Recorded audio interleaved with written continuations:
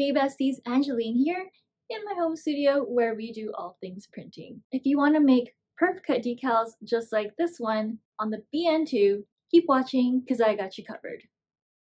First, I drop the design into Photoshop. This isn't a vector file and you can tell because there's a white background and I need to get rid of that so that I can create some cut lines. We'll select just the design and then I'll copy and paste that without the background. Then I'll duplicate that design and hit color overlay so that we get a black silhouette. The black makes it easier for Illustrator to detect because of the contrast. I'll copy and paste both the black silhouette and also the full color design into Illustrator. Then I'll lay them right on top of each other. Let's select the silhouette and click on Object up here, down to Image Trace, Make and Expand. It creates a vector around the black silhouette. I don't need the white background, so I'm just going to delete that. I'll swap the black fill to an outline by clicking the little arrow, and I don't want to cut right against the pink color, so we're going to use offset path. I want it rounded and a little tighter than this, so we'll reduce this to 0.1. Now we'll delete this other line because we only want the outer one. I want to simplify the curves so that the Perf-Cut is smooth. So let's go back into Object, Path, Simplify. I want the full menu. I want to see it all. So we'll move this over to see how these adjustments affect the smoothness of the line. I normally just adjust these back and forth till I find a good smoothness that I like, and then I'll hit OK.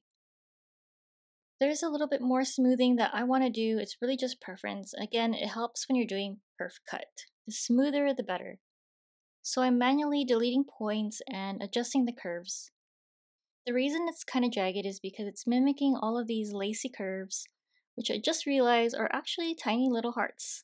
But we don't need that much detail for the outer shape. Again, we want it as smooth as possible.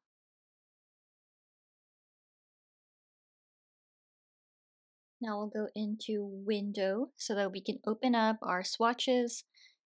Click this to open the swatch library for Roland VersaWorks. Okay, sweet. We want the Perf-Cut swatch, and it is this cyan one. Now, we don't want it filled in just as an outline. We don't want this filled with any colors, so I'll click on the red slash to get rid of that. Okay, perfect. Let's reduce the artboard and save this as a PDF. Alright, so we're good. Now I'm going to load the BN2 with some GCVP vinyl, standard glossy calendared vinyl. This one is 3mm.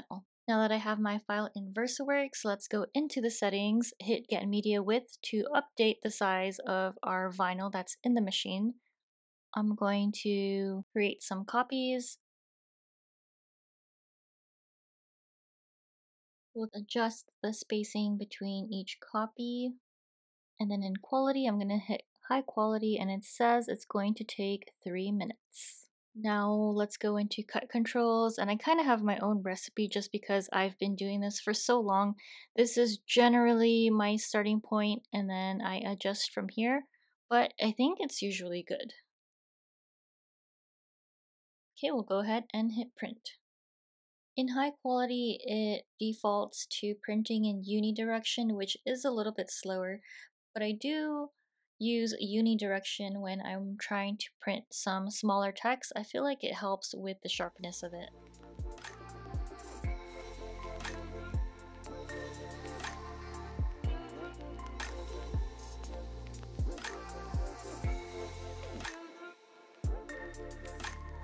Alright, so our first 2 rows are pretty much done. Now it's going to start the perf cutting.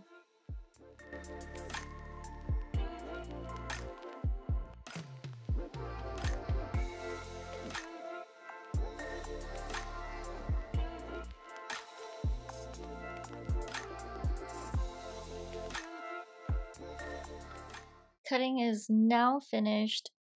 Time for the moment of truth to see how these turned out. Popping it from the back. Okay, this popped out pretty well. There was a little bit of resistance, but it is nice and smooth. No signs of dragging or tearing for the blade. I'll pop out the rest. I think I'm gonna send some more to print and cut, and I'll adjust the, I guess, the half cut force so that it isn't too hard to pull out. But so far, these look really great.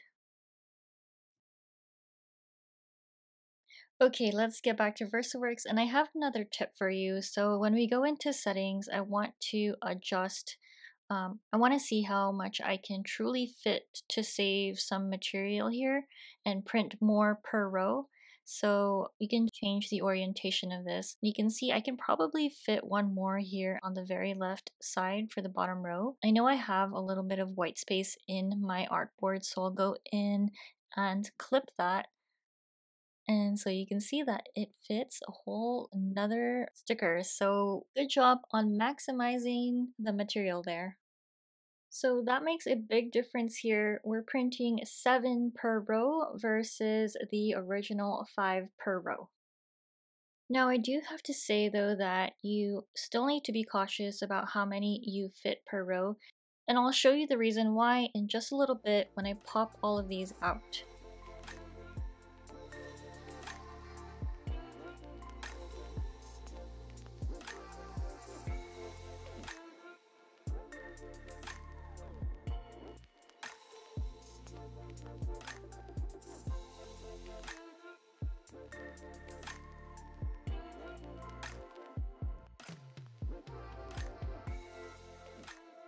Let me show you what I mean by being cautious about the spacing between each sticker.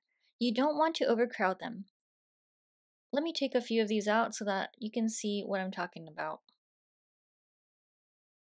See this blank space? You want enough margin so that the sheet still holds itself together.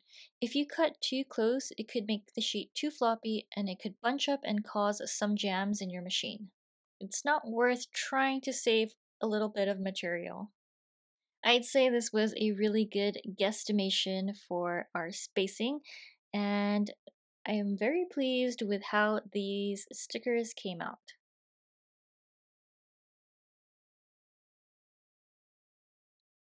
Whoop.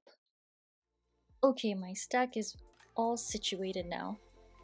Besties, I hope you found this video helpful, and if you did, please hit that like button, drop a comment down below if there are any other print and cut projects you want to see, or if you just want to say hi. I enjoy reading those. Lastly, don't forget to subscribe so you don't miss anything.